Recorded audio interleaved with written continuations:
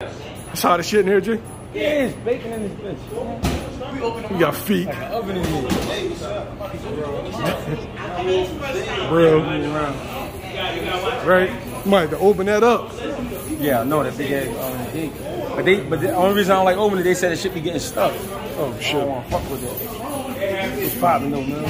Deontay Wilder, Andy Ruiz, they have a recent back and forth. Andy Ruiz said he wants 50-50 in a rematch clause or no fight. Yeah. Deontay Wilder said he's out his motherfucking mind. Yeah. What's your thoughts on that? I mean, that is a good matchup, but Wilder is the cash cow in that situation.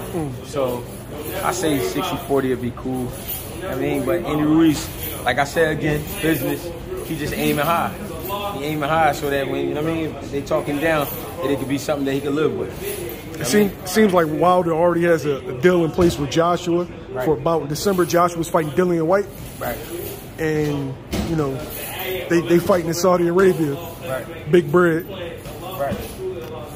You said Dillian White and Joshua? No, Dillian White and Joshua is fighting, I think, August 12th. Oh, yeah, and Wilder, December. Yeah, Wilder, Joshua, if they both get past their opponents, they're fighting in December and January. Well, what that means is they just trying to find a dancing partner for Wilder. And in a situation like this shit, I wouldn't even want to fight Ruiz because he don't model Joshua.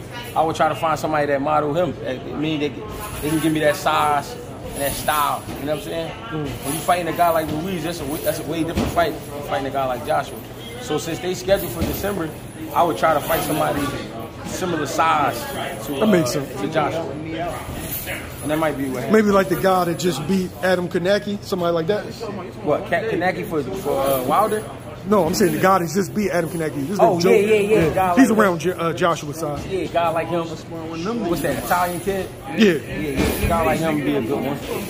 Joe Cusimano, I think his name is. A guy like Dubois. Somebody, you know what I mean? Somebody.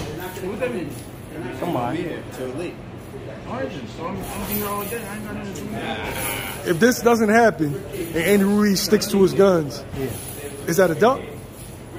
No, because he taking a big risk. When you fucking with Wilder, man, you fucking with chances of getting knocked out, higher chances. A lot of people know it's a chance of them getting clipped fucking with Wilder. Just like Helenius. You know what I'm saying? Helenius knew what it was. You know what I mean? He didn't think it would happen in the first round, but he took a chance. You know what I'm saying? And it got ugly for him. So, you know what I mean? That's what you're trying to campaign for more money for, because the chance of you getting clipped might fuck around be your last fight when you fucking with a Wilder. As far as Wilder goes, right? Yeah. I know every fighter risks their life when they get in the ring. Yeah. But when getting in there with really big punches, how high is that risk? When you fuck with Wilder, you fucking with Russian roulette. You know what I'm saying? You putting the bullet in the chamber and you taking the shot. You know what I'm saying? He might miss, but if he hits you, that's the fuck it. I mean, that's as close as I can get. You know what I mean? To telling you what it is. Even though Fury beat him, still put Fury down. He's not easy. He's not easy to fuck with. He can hurt you bad.